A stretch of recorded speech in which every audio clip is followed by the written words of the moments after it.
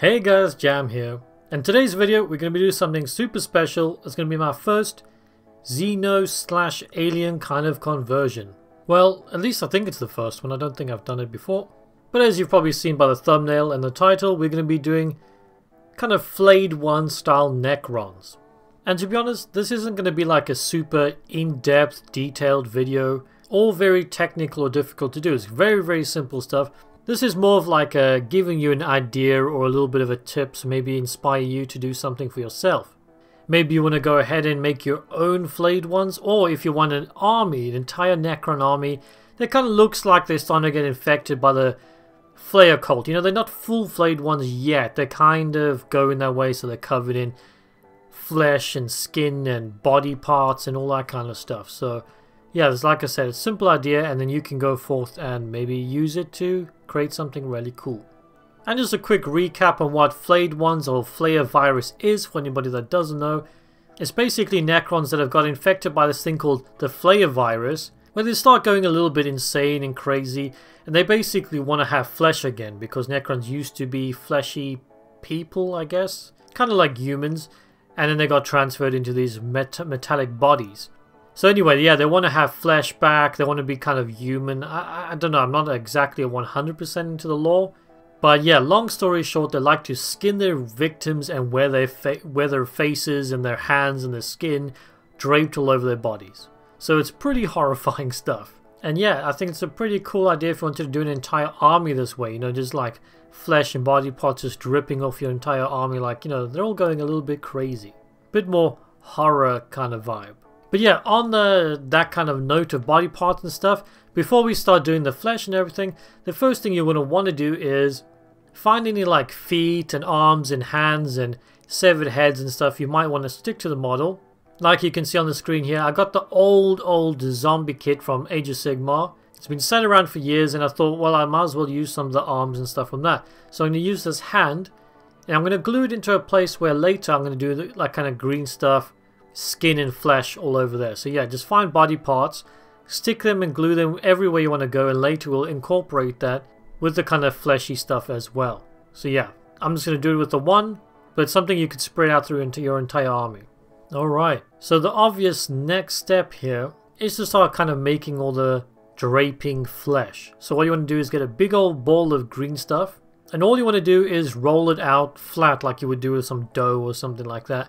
It really doesn't matter about the shape here. You don't want to go too thin, of course, because you don't want it to be breaking apart, but you also don't want it too thick so it doesn't really look like skin. And then all you got to do is kind of start cutting shapes out of it. You can kind of maybe look at your model and think, okay, where do I want this draping? Do I want a bit going over the face? Do I want this to look like someone's stretched out head that's been like skinned and pulled over someone's like shoulders or something like that? I don't know. Just, yeah, get kind of rough kind of shapes that you like, and yeah, you can make pretty much any shape work, because once again, it's all ripped up flesh.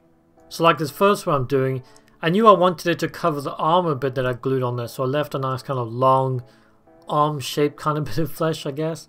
And all I do is I just slap it onto the body, and you know, green stuff, you can stretch it out, work it in. And what I do generally do is I just kind of get the green stuff on the models, get it into the kind of shape and place that I wanted. Then I'll come back later and start adding in the detail, pressing it in, just, you know, blending it into the model a bit more. But like I said, right now, we're just laying it out. And one extra little tip here as well, because I know a lot of people sometimes are nervous about using green stuff, but just remember, it's only green stuff. If you don't like the position it's in, or you don't like the way it's looking, you can peel it right off, mush it back up into a ball and begin again, or chuck it. It's completely up to you. And also, if you're not really sure on like places you can place the skin and maybe some ideas and stuff, obviously GW does Flayed One. So what I did was as well, you can look at this image I'll have on the screen right now, and that'll give you some ideas of like where you can put the skin, what will look good, what doesn't look good, all that kind of stuff. Now one thing I did like was kind of like the skin draping over the faces and stuff like that, you know, they're kind of wearing people's faces or something. It's really dark, and I think it just really makes the model pop. And also, when you are doing the green stuff, you don't have to cut the shape you want perfectly the first go. You can cut like a small piece like I do here, get it kind of sitting over the head, then add another piece on top. Like once again, it's ripped up skin. It doesn't have to look neat or tidy. It's the most simple thing you can do with green stuff. You just layer it on there, make it look all ripped and torn, and it'll look great. And I do add a little like kind of wrappy thing around this guy's wrist as well, because when I was building this model, for some reason the arm just kind of snapped. So I glued it back together, and to hide that, I'm just yeah, wrapping some skin around there. So yeah, now that I've got it into the place that I want, I'm going to start adding details and pressing it in. As you can see, I'm using a toothpick here. Remember to keep your tools wet and damp while working with green stuff so you don't pull it off. And now I'm just going to make like kind of holes in the skin, adding a bit of like ripped and just a bit of like dimply texture, making it look rough. You know, these guys have been in battle, they've ripped the skin up. You don't want just smooth bits of green stuff, it'll just look weird. And what you'll also see now is I use my hobby knife here to actually carve like almost a face shape into this green stuff. Now it's not 100% looking like a face, but I don't know, if you get up close when someone's looking at your models, it might be like, hey, I'm pretty sure there's a face at one point and it's just been kind of ripped apart and stretched out on there. So you can do some pretty gross stuff with this. Now the next tip, and this is a very important one, obviously your green stuff where you've cut it is going to be kind of like smooth, bland areas, and you don't want that. You want it to have, once again, ripped, tattered pieces. So get your tweezers or something like that, and all you're going to do is gently pull the edges of your green stuff. So one, it'll stretch it out, so you can get some like nice long looking bits, but it'll also eventually tear, so you'll end up with this kind of like tattered end bits. And like I say, you can pull it in all different directions. Like you got, like I said before, you got some droopy bits, some shorter bits. Just really rough it up on the edges. You don't want any smooth bits going on, because that would not make any sense. And to be honest, it's just a good way to move your green stuff around if it's just not in the position that you want as well. And as you guys can see, I'm doing 3 different examples here today, just to kind of give you some different ideas of how to go about it. Shapes, like I say, going over the face and all that kind of stuff. Like this guy here, I'm like giving him a proper big piece of like flesh hanging over his shoulders and all that kind of stuff. Some can have less, some have some wrapped around their legs. You can just put it wherever you want. And I also get like a really small thin strand of green stuff just to get like running across this Necron's face as well. And I think that really pulls the model together a lot more.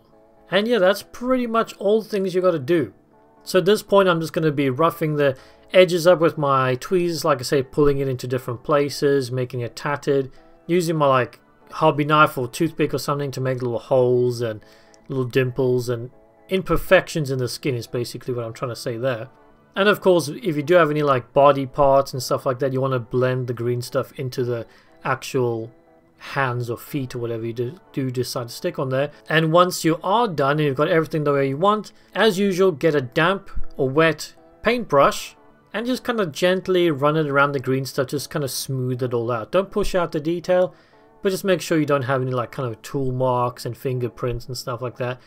Just smooth it out into the place that you want. Yeah, and like I said, you guys can just go absolutely ham. Like you can see on the screen right now, I'm just kind of wrapping some around the legs, getting some under the armpity areas. Yeah, just roll up a bunch of green stuff and go have fun. So yeah, these guys are pretty much done. Let's cut to a fancy little showcase, and I do have a treat for you guys in the showcase as well.